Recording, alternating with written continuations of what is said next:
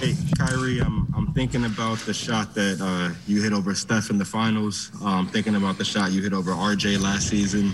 And I'm thinking about, the shot that you hit tonight quite a few times, sidestep from the right wing. Is that kind of one of your bread and butter shots that you've worked on for quite some time?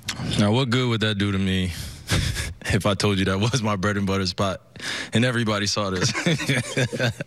No, respectfully, I think I've been able to put in a lot of reps over the course of my career. So, if there's a spot that I like to get to, that wing spot, I've been pretty successful.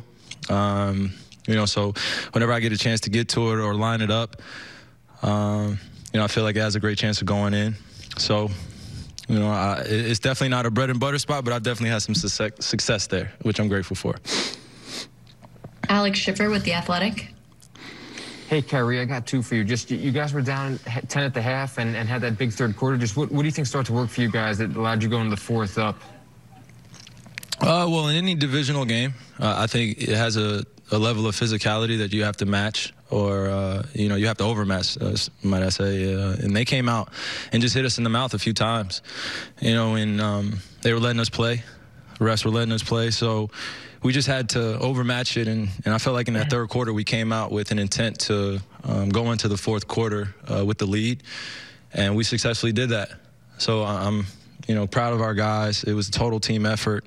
A lot of guys stepped up, especially our bench. They came in and made a difference. And, when we got guys out, injury bug, we need that more than ever. So, And you just touched on my second question a little bit, but I mean that late game execution from you guys, given it was a group that normally isn't playing together, outside of that one turnover you had, which you said after the game you were ready, wish you had back. What do you think of that, given the circumstances? Yeah. Yeah, no, we just usually have a package that we go to towards the end of the game, and they were running, the Knicks were running a hit, so they were running a double team, and a few times down the the last 3 minutes, they were pretty successful at getting the ball in someone else's hands to take a tough shot or to influence the shot.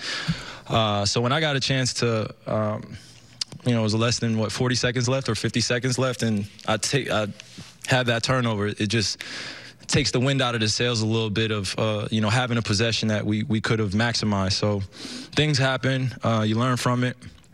But I'm glad we came out with the win. Like I said, it's a total team effort. The guys did a great job of supporting, each other and me. Brian Lewis with the New York Post.